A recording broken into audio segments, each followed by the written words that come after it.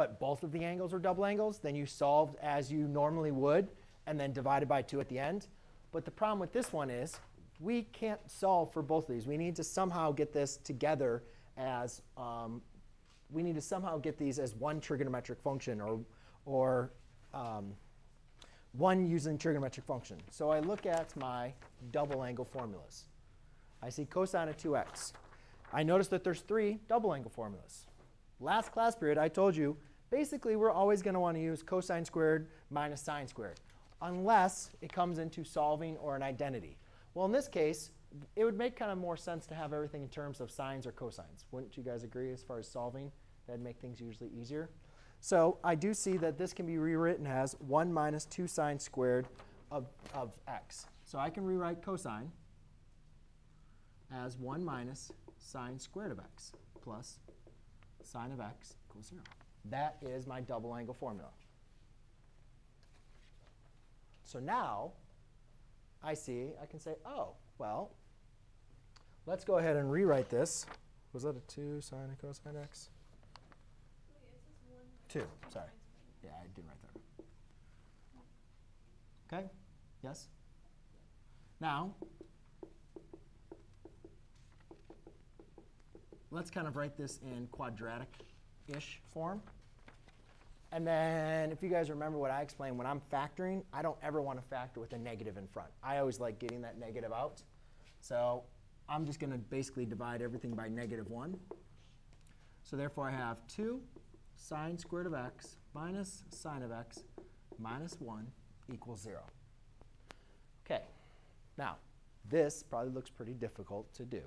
So what I would recommend doing is what I showed in class is rewriting this in terms of x's.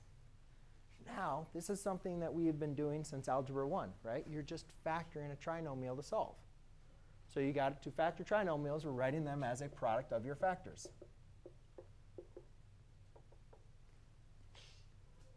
OK? So basically we're saying what 2 numbers multiply to give you 2x squared? Well, that's 2x and x. And then what 2 numbers multiply to give you -1? Guys, there's only one solution, -1 and 1, right? So one of them has to be -1, one of them has to be +1. Since they're adding up to give me a negative, I want my larger product to be negative and my lower product to be positive. Now, yes? How did you get it to equal 0? It was always equal to 0. But you subtracted 1. No, divided by -1. I wanted to get rid of the 1 in front of the -2 instead of x. Didn't you subtract 1 from both sides and divide by -1? No, that one just went there. So all I'm doing is dividing by -1 to flip the sign, to get rid of this negative. Got it. OK? Now, here, I can now just replace this for 2 sine of x plus 1 times sine of x minus 1 equals 0. Now, this is just like the quick response, right? Now, all I simply need to do is just solve by applying my 0 product property. 2 sine of x plus 1 equals 0. Sine of x minus 1 equals 0. Sine of x equals -1/2. Sine of x equals 1. So I go to my unit circle. And I say, all right, when is sine equal to -1/2? Well, it's equal to 1/2 at pi over 6, right? Yes? So therefore, it's going to be equal to negative at those 2 points, where it's at where the reference angle is still pi over 6. Those are all equivalent. So what are these 2 angles then? Between 0, I'm sorry, I should have added that. Your problem says between 0 and 2 pi. So what are those 2 angles? Well, halfway around a circle is pi. Add an extra pi over 6, and you're at